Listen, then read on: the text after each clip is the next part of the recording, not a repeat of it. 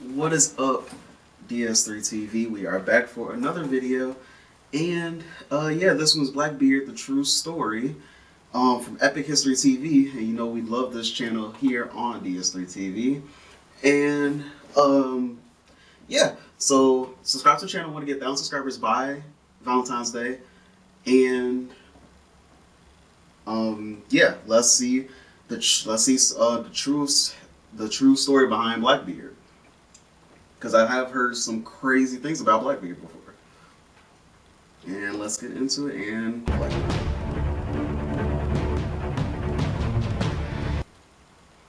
Also, you can suggest videos down in the comment section if you want to. Suggest videos down in the comment section that I can watch and react to. They just can't be from TV shows. Or anything that would get me copyright claim, and you'll probably see that reaction in like 2 days, like 1 or 2 days after you put it in the comment section. So yeah, Blackbeard's early life is shrouded in mystery. His real name was probably Edward Thatch, and he may have been a sailor from the English port of Bristol. Some believe he fought in the War of Spanish Succession, at the end of which he found himself unemployed in the Caribbean in the last great age of piracy. So he travelled to the outlaw haven of Nassau and turned pirate.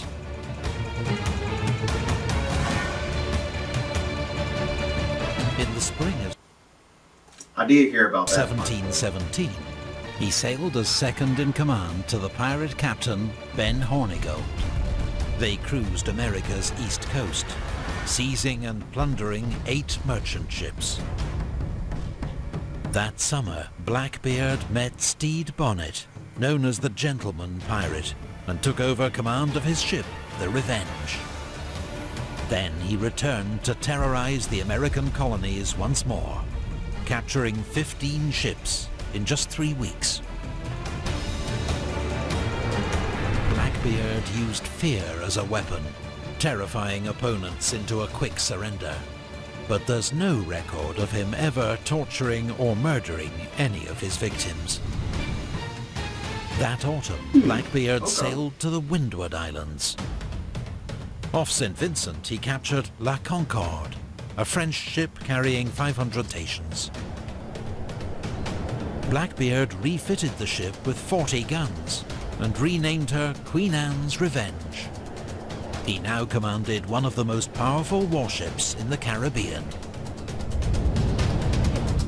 With 4 ships and 250 crew, Blackbeard rampaged through the West Indies, capturing and burning ships, as well as the French colony of Guadeloupe.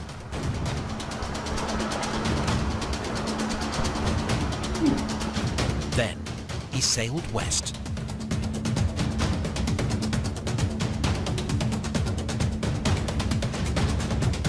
In the Gulf of Mexico, he wrought havoc amongst Spanish shipping and earned himself a new nickname, El Gran Diablo, the Great Devil. But despite many prizes, morale was low amongst Blackbeard's crew. They hadn't had a big haul in months. The men wanted gold. So Blackbeard sailed to the Florida coast, where the Spanish treasure fleet had been wrecked 3 years before.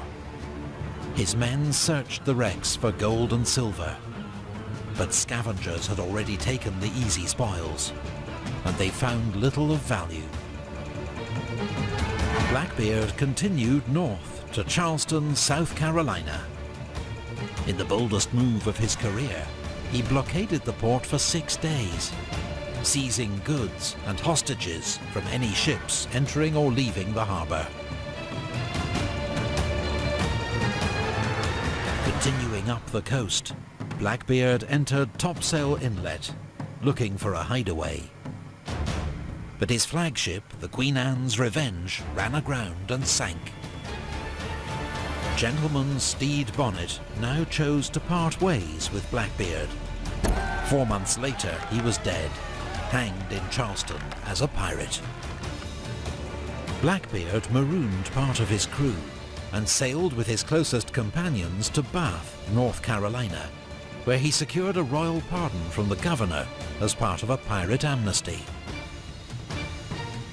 He and his men set up base on Ocracoke Island, but were soon back to their old ways, plundering. Okay, we are back to the video because the recording stopped from my editing program, so I had to delete some stuff. But yeah, we are back into it now, so we can finish the video. We only have like 2 more minutes left in the video, so that's not that bad. But yeah, let's get back into it.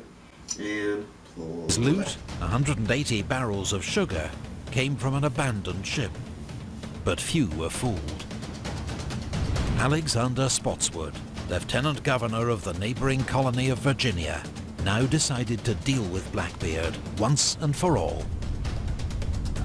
Flouting colonial law, he sent a naval task force to North Carolina with orders to take Blackbeard, dead or alive. Lieutenant Maynard of the Royal Navy and 60 men caught the pirates off guard at Ocracoke Island. Blackbeard was outnumbered 3 to 1, but he fought skillfully and bravely to the end. Finally, he was cut down by one of Maynard's men. His body was found to be covered with 20 sword cuts and 5 bullet wounds. Blackbeard's head was cut off and fixed to the bowsprit of the Navy sloop to prove he was dead. Blackbeard's reign of terror lasted less than 2 years, during which he plundered an estimated 40 ships. But his careful and deliberate use of terror forged a legend that would last for centuries. Epic History TV relies... That was pretty good though. That was really, really good. Yeah. So, talk to you guys in the next video. Subscribe to the channel. I want to get down subscribers by Valentine's Day. Thank you guys for 130 subscribers. That's really insane. And yeah, also put in the comment section if you have a video that you want me to react to. And yeah, so I'll talk to you guys in the next video, and peace.